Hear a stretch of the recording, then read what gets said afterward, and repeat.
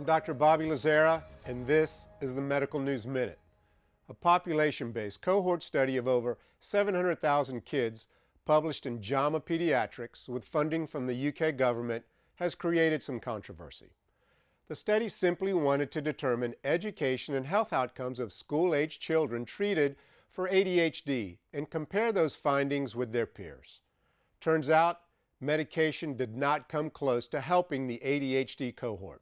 They fell short in all outcome measures, including academic attainment, hospitalizations, unauthorized absence, age at leaving school, and unemployment after leaving school.